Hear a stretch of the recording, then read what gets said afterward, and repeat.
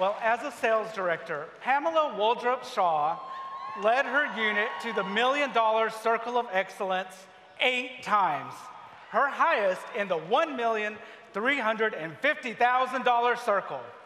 She was a top 10 sales director nationwide 6 times.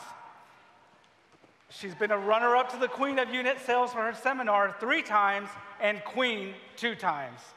Debuting as a national sales director out of the Nanstrad area in 2000, her highest monthly check so far is over $55,000. And she's a Mary Kay multimillionaire with over $8 million in commissions. Pam has achieved Diamond Circle status 9 times and has been a member of the exclusive Inner Circle 7 times. She is proud to have Julia Burnett, Leah Laughlin, and Barbara Johnson debut as national sales directors from her area. Pam has also received the highest honor in Mary Kay when she was named the annual Go Give winner for her seminar in 1994.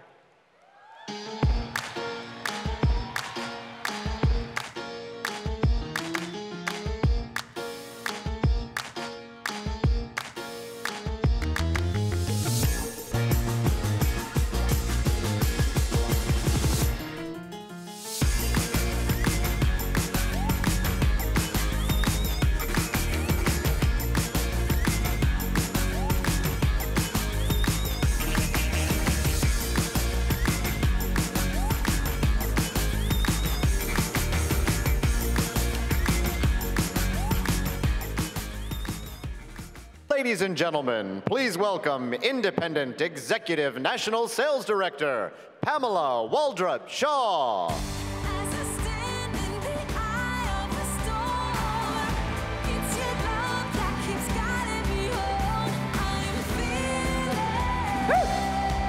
You still my beating heart.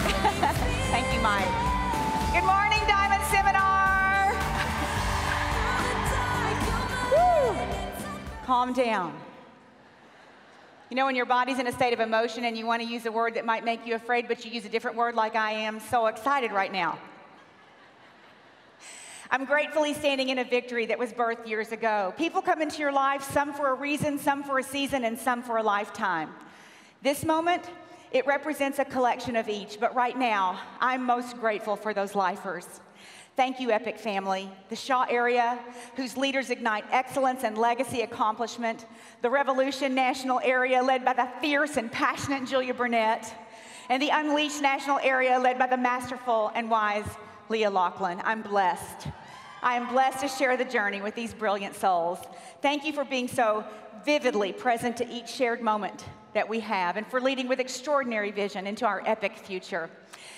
You know, there are many pathways our lives could take, each choice leading to a different lifestyle or outcome, and I hope to inspire you to get out of your own way, to seize this extraordinary standalone opportunity whose legacy has no competition. The way to it can be framed in one simple but thought-provoking truth. You're going to have to fight for the life you want to live. When was the last time you were wholeheartedly all in for a goal that really mattered? You know, there are times in your life when you think a new thought, you take a new action for the purpose of getting a different result. These are called turning points in our lives. And it's said at the end of our lives, they can be shaped and defined by 10 significant events, 7 critical decisions, and 5 influential people. I pray this week fits one of those for you. Yes, all in for your Mary Kay business, to be a part of one of the most exciting growth movements that our company has ever had in its history, but also all in for your own life. I was working 80 to 90 hours a week as a 26-year-old high school English and dance teacher, drill team coach in Fort Lauderdale, Florida, when behind the scenes, hello, Floridians. Behind the scenes, a sales director, Nancy Perry, had taken Mary Kay's 10 Skincare Party Week Challenge, and she had taken it from Mary Kay Ash personally. Nancy warm-chatted a teaching buddy who became a hostess, invited Libby, one of my roommates, to her party. They did not invite me. Libby immediately became an independent beauty consultant against only discouragement from us. 31 years ago, this past April, was my first Mary Kay event, and I reluctantly attended it as a guest after relentless invitations to see Libby get her Star Consultant ribbon. I live in Kentucky. We have county fairs. Cows get ribbons. So I was uncomfortable with the high-pitched rah-rah ribbon culture, but I liked Nancy. Even with my insanely overpacked, complicated schedule, certainly I didn't want to sell Mary Kay. I was sure about that. But I somehow agreed to meet with her the very next night at 9 p.m. on my way home from drill team practice at the end of a 14-hour day. She was good. Like many of you, least likely to say yes, I left as a new independent beauty consultant. The idea that I could sell enough product to go to Kentucky for Christmas to buy presents for my family without my mother helping me out, again, was, however, more appealing in theory than actually doing it. $16,000 in personal credit card debt, earning $19,000 a year, I found a way to start with star inventory at her coaching. I also earned my pearls of sharing when a student of mine who was leaving for college hinted she'd like a part-time business in cosmetics. Reluctantly, I told her what I had done, and I gave Nancy her phone number. That student, my first team member in Mary Kay, led her $1 million unit to #1 in Pearl Seminar, building her national area today, Cindy Machado Flippin. God is also handing you the pieces of your life puzzle. I could not understand why Nancy wrote to me, "I believe in you" postcards at what seemed like weekly. I wanted her to stop telling me that she saw me as a director because she was wasting her time and she was wasting her stamp. I was a teacher. My parents were teachers. I loved my job, all 90 hours of it. It's what I did. I adored my students, but she was a bulldog, and she kept her vision for what could be in front of me, tenacious, pointing me to see it. The summer ending my 4th year teaching, I didn't return to Kentucky to work at my summer job at Mammoth Cave National Park. Rather, I stayed in Florida for camps with each of the teams that I coached. I had 10 boxes of Mary Kay. You know that star inventory that I purchased? It was still in the boxes. I tripped over it to go to the bathroom, and I tripped over it to go to my bedroom. And out of the blue, a drill team mom called to say she'd heard I was selling Mary Kay, and could she host a party? How did she know? I hadn't told anybody. She booked me, she coached me. I wore pink that day. It was 105 in South Florida. All I knew to do was just to show up in pink and sweat, and that's what I did. I rang her doorbell, box in hand, my starter kit unopened, in tow. She said, "What's that?" I said, "I think it's everything we need, Carol." In spite of myself, they purchased over $400, and I left and thought, dang, I'm good. I was good. I'm a natural. I held parties all summer. I sold everything that I had, 100% of my product. I had a few Mr. K things that we used to have on the shelf. I sold all of my money and went back. I thought I was done with my Mary Kay venture. I went back to school in August. Have you ever walked into your job, looked around and said, "Why am I here? Why do I not see anybody that I even like?" And I heard God speak in my spirit, "Get out of here." I said, "Lord, I can't get out of here. You called me to South Florida. I want to teach. I want to speak. I want to write." And in my spirit, I heard him say, "Get out of here." "Lord, I want to teach. I want to speak. I want to write." In my spirit, "You're going to teach. You're going to speak. You're going to write. And I'm going to blow your mind. But you're going to have to get out of here."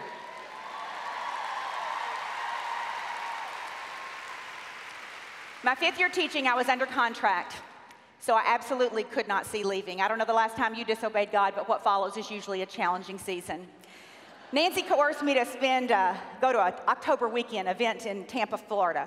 I had just enough balance on one credit card to go, and she said that I could lay out at the pool and grade papers most of the weekend, so I thought it'd be a great getaway. And so I did go ahead and go to the Mary Kay event.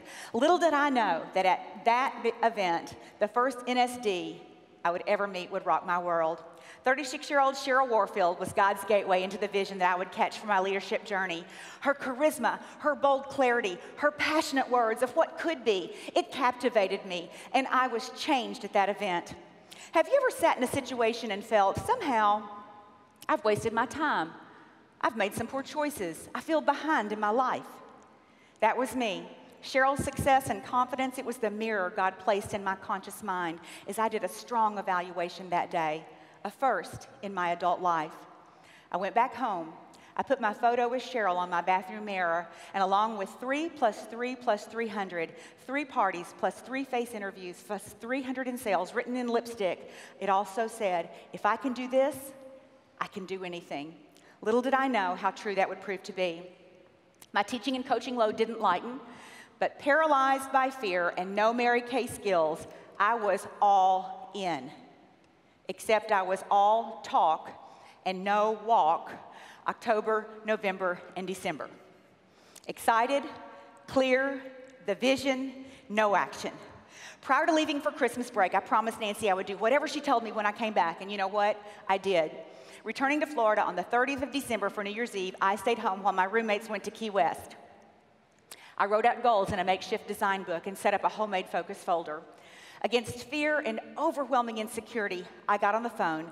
I booked parties and interviews and guests to meeting. I was still scared to death, but I was at that place that I couldn't not do it. You've got to fight for the life you want to live.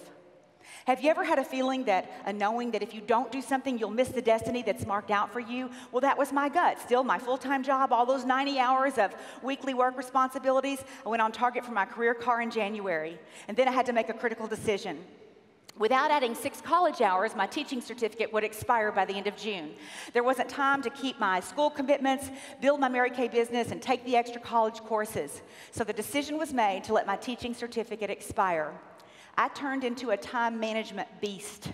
At age 26, I gave up dating and going out. Oh, yes, I did. A 9-hour-a-night sleeper, I sacrificed sleep, going on about 4 hours a night for 6 months, the last 3 with strep throat. Social and sleep were the only negotiable time slots that weren't demanded. I went from mostly out to all in, and there's a big difference. It was then that I learned how to make appropriate sacrifices instead of making excuses. I attended my first seminar as a brand new independent sales director. Within 3 months, I had 2 car-earning offspring sales director, and our first pink Cadillac was delivered. Within 6 months, they had both quit and returned product. By the end of that year, the poorly managed unit attrition entangled with those dynamics placed me at decision time again. I was struggling. I went home for Christmas and my dad asked about that January meeting you have. Broke again and embarrassed, Dad gave me his hard-earned mulch money to go to leadership conference. I don't recall what I heard or what happened exactly there, but I know that being around winning people whose voices and vision exceeded mine, it changed my thinking, and it ultimately changed my direction. Your next depends on the way you do now. It was key then, and it's key today. I recommitted, and my journey went on an acceleration binge up the career path. Cadillacs, meeting and marrying the love of my life, birthing our only son, trips around the world, Mary Kay's throne, debuting our national area, friendships beyond expectations, experiencing countless Instagram moments of a Mary Kay life. And then my story takes a turn. At age 38, after multiple wrong diagnoses that involved a speech slur, our worlds were rocked when a neurologist confirmed my late husband had ALS. 18 months later, on December 2nd, he went to be with the Lord. Our son Thomas was 12 when Jerry died. There's a book in me about those 10 years, so needless to say that filling in the blanks here is time prohibitive. But what I want to say to you is, whether you've lost a loved one, divorced, raised a child who was challenged in any way outside of what might feel normal or different or from what you had expected, whether for your child or niece or sister or cousin or spouse or in-laws who struggled or struggle with a deception or a diagnosis or a disappointment or a disability or an addiction, or just had a tough time maneuvering through a season, then you know your life has to adjust to the unexpected. As a widowed single mother guiding him through grief and puberty, it became impossible for me to commit to travel, as I couldn't bear to cancel and not explain why. There were times literally when physically I couldn't leave the house and nights that I didn't go to sleep. In faith, I made the decision to circle this business around my priorities, not giving up on the business and using my circumstances not as an excuse to cower. I didn't lose years grieving what I couldn't do. I continually prayed for God to show me what I could do and how I could do it. Because it's with his permission, I share my son, now 22, celebrates 16 months sobriety today, works at UPS in Louisville, Kentucky. You've got to fight for the life you want to live. Hardships don't disqualify you from promotion. Life can be messy, but it's also full of fresh starts and second chances and do-overs.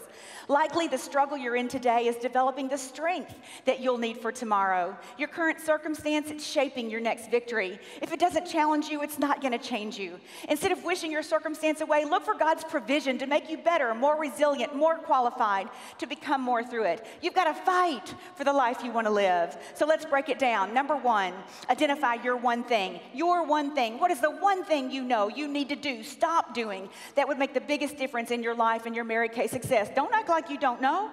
You've said it or thought it up countless times. A life principle that I teach often is you can't change what you won't acknowledge. Your worst enemy is the pattern of recycled thoughts and habits you entertain that aren't serving you well. Regrets can be difficult to move past, especially repeated regrets.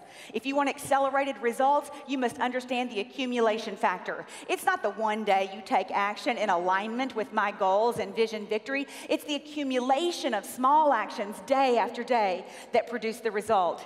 Your habits are either the best of servants or the worst of masters, and you can't break a habit until you interrupt it and replace it with a new, better one, more suited for the accumulated result you want.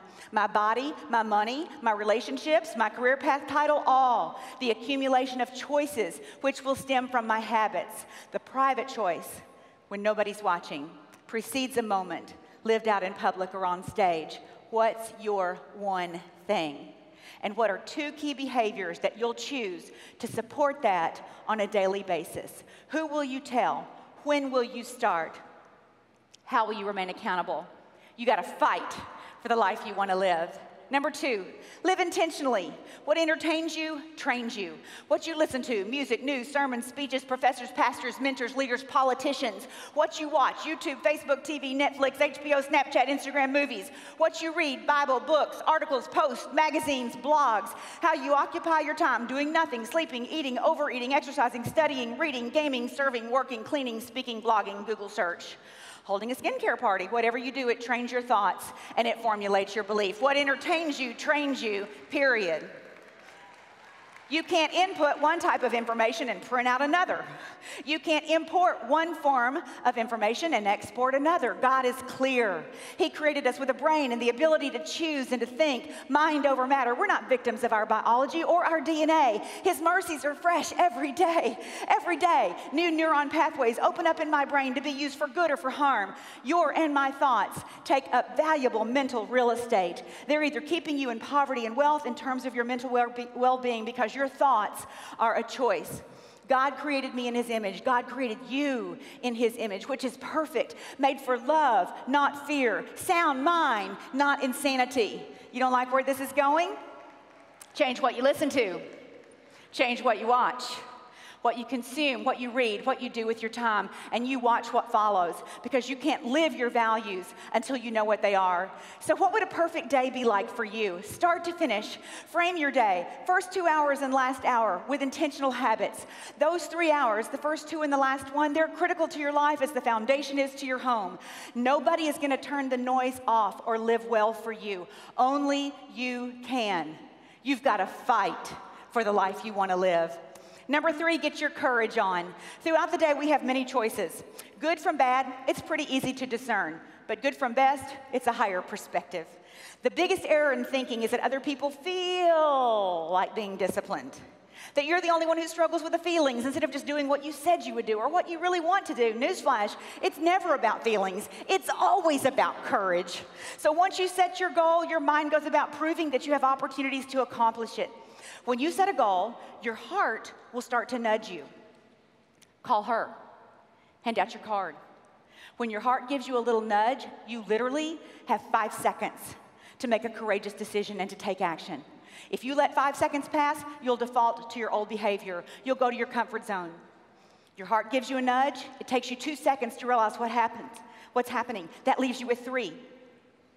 In chemistry, activation energy is defined as the force needed to start something, okay? So it's the minimum amount of energy that's required to activate atoms or molecules to a condition in which they can undergo chemical transformation or physical transport.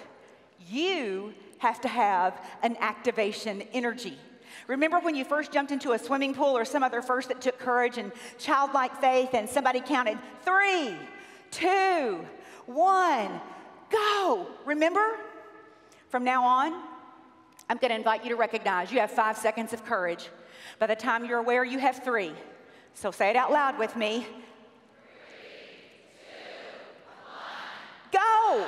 Yeah. So whether it's talking to someone or making the call or extending that invitation or getting out of bed or putting down that drink or doing the proper clothes at your party, just whisper to yourself, 3, 2, 1, go.